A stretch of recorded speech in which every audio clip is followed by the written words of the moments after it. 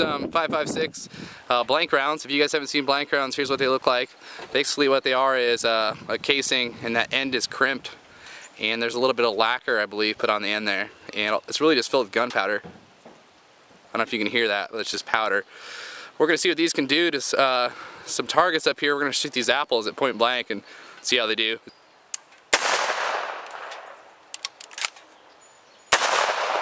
Nothing.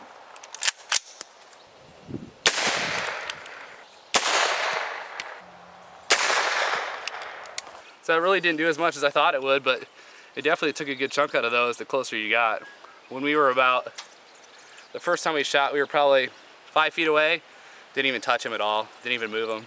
We had to get fairly close for them to even do anything, but yeah, I definitely wouldn't want to take one of those to the face. You can honestly say though, you have nothing to be afraid of. Pretty much.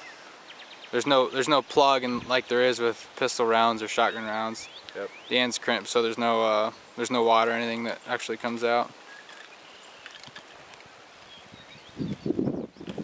That one was pretty fucking deep. Look at that one. You were like 3 inches away on that one. Was I? So there's point blank on that water, or that, there's point blank on that milk jug. Put a decent hole in it. But that was pretty damn close. You step back any farther and it won't do that. So yeah, there's the end of that after we fired it.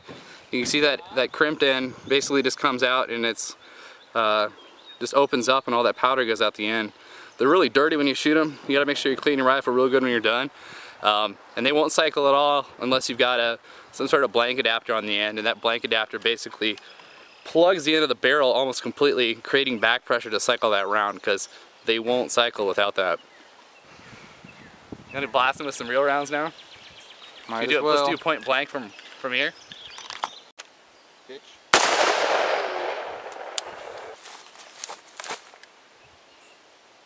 It's pretty much what I expected. That was the Full Metal Jacket, right? That was a hollow point. Alright, we got 147 grain hand loads, 9mm. They're flat nose bullets. Just gonna do one, see what it does to an apple. I don't know, not that exciting, but blow up some fruit.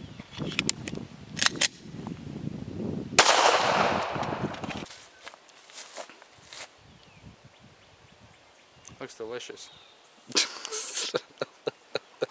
That's the best way to cut up fruit. That's the worst apple ever. That's a Casey's apple. That's not that good. That's your lead for the day.